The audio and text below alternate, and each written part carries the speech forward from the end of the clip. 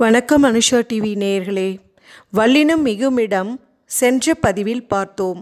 அதனுடைய தொடர்ச்சியை இந்த பதிவில் காணலாம். வல்லினம் மிகும் இடங்களை இனம் கண்டு பயன்படுத்த தொடங்கினாலே நாம் தமிழில் பிழைகளை தவிர்த்து விடலாம். இப்பொழுது நாளிதழ்கள் சிலவற்றில் வல்லினம் மிக வேண்டிய இடத்தில் மிகாமல் எழுதி வருவதை காண முடிகிறது. அவ்வாறு எழுதுவது மொழிக்கு வளம் சேர்க்குமா என்றால் வளம் சேர்க்காது. ஆதலால் வல்லினம் மிக வேண்டிய முக்கியத்துவத்தை அறிந்து கொள்வது சிறப்பாகும். அவற்றை நாம் சில உதாரணங்களின் மூலமாக அறியலாம். அதற்கு, இதற்கு, எதற்கு என்னும் சொற்களின் பின் வல்லினம் மிகும். இப்பொழுது உதாரணமாக, அதற்கு சொன்னேன், இதற்கு கொடு, எதற்கு கேட்கிறாய், இது போன்ற இடங்களில் வல்லினம் மிகும். அடுத்தது, இனி, தனி ஆகிய சொற்களின் பின் வல்லினம் மிகும். இனி காண்போம், தனிச்சிறப்பு. மிக என்னும் சொல்லின் பின் வல்லினம் மிகும். மிக பெரியவர். ஓரெழுத்து ஒரு மொழிக்கு பின் வல்லினம் மிகும். தீ பிடித்தது, பூப்பந்தல். ஈறுகெட்ட எதிர்மறை பெயரெச்சத்தின் பின் வல்லினம் மிகும். கூவா குயில், ஓடா குதிரை. அடுத்தது, வன்தொடர் குற்றியல் உகரங்கள் நிலைமொழியாக இருந்து புணரும் பொழுது வல்லினம் மிகும். கேட்டுக்கொண்டான், விற்று சென்றான் என்ற இடங்களில் வல்லினம் மிகும்.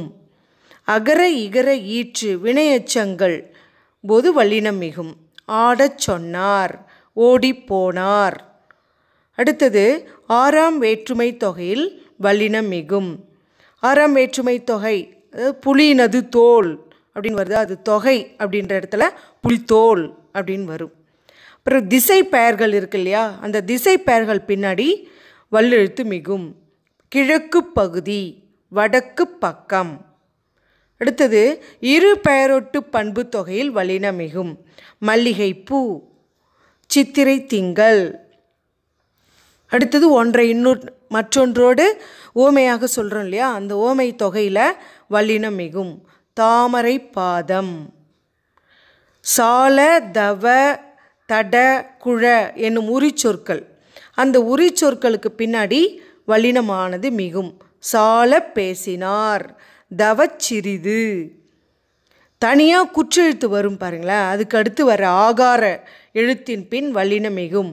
நிலா அப்படின்னும் போது ஈற்றில் ஆ வருது இல்லைங்களா, கணா அப்படின்ற இடங்கள்லாம் அது ஈற்று. அந்த ஈறுனா கடைசி. அந்த தனி குற்றெழுத்துக்கு அடுத்து வர ஆகார எழுத்தின் பின்னாடி இந்த மாதிரி வல்லினம் மிகும். அப்புறம் சில உருவகங்கள் சொல்கிறோம் இல்லையா, அந்த இடத்துலையும் வல்லினம் மிகும். வாழ்க்கை படகு, உலகப்பந்து. இந்த உலகம் பந்து போல் இருக்குது, வாழ்க்கையே படகு போன்றது தான் என்று உருவகத்தை சொல்கிற இடங்களில் வல்லினம் மிகும். இது போன்று தெரியவில்லை என்றால் கூட இந்த மரபையும் பட்டறிவையும் தாண்டி நம்ம சொற்களை ஒலித்து பார்க்கும்போது அந்த இடத்துல காசா தப்பா மிகும். அதை வைத்தே நாம் வல்லினம் மிகும் இடம் எது எது, மிகா இடங்கள் எது எது அப்படின்பதை அறிவதற்கு நமக்கு ஒரு எளிய வழியாக இருக்கும் நேயர்களே. நன்றி.